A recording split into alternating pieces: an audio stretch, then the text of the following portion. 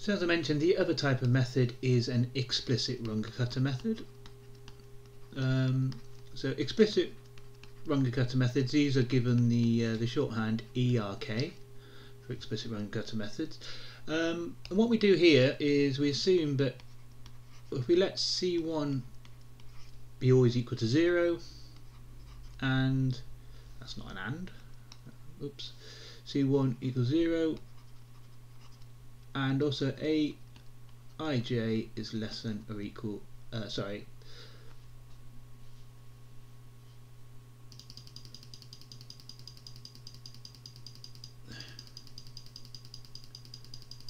three, two, one.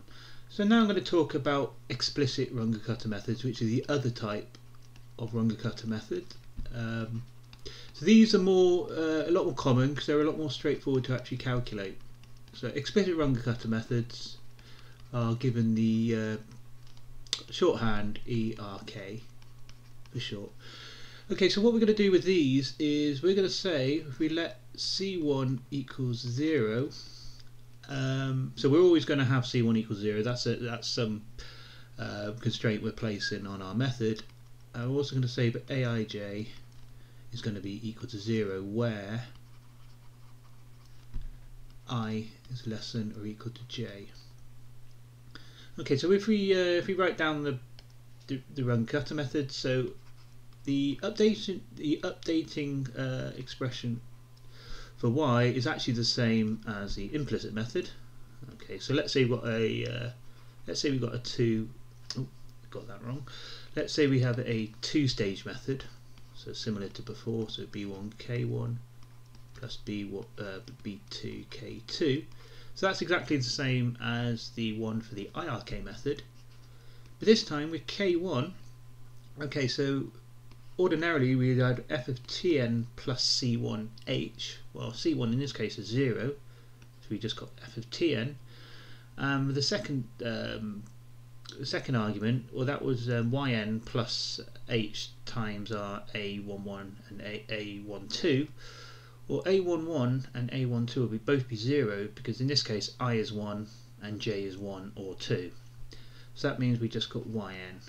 So our first stage value is f of tn yn. Our second stage value, okay, that's the same as before, or similar to as before, so tn plus c2h, and we'll have yn plus h, and it was the sum of j equals 1 to s, so we'll have a21 times k1. Ordinarily we'd have a22 times k2, but because I is 2 and j is 2, the a22 would be 0. Okay, so that's the second stage value for an implicit Runge-Kutta method. Explicit Runge-Kutta method. Okay, so if we draw the butcher tableau for this, we have b1 and b2 down here.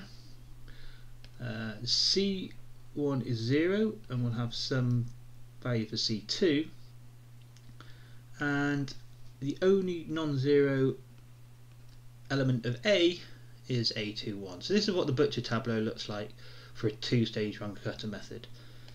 Okay, so for a sort of general S-stage Runge-Kutta method, I'm just going to draw out the butcher tableau again.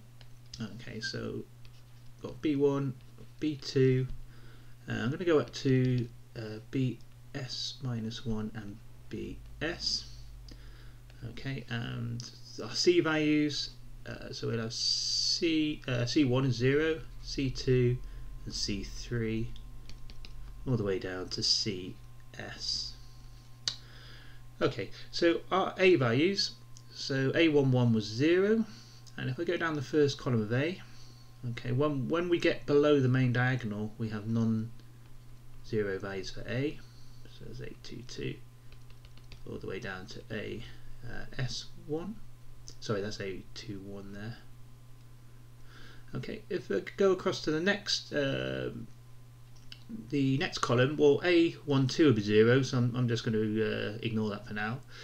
A22 is also going to be 0, but A32 is non-zero, so I've got a non-zero on there, going all the way down to AS2. Okay, and this sort of carries on. This behaviour carries on, and what we have is we have this sort of lower triangular. Oops, just got the index wrong there. So it should be AS S minus 1.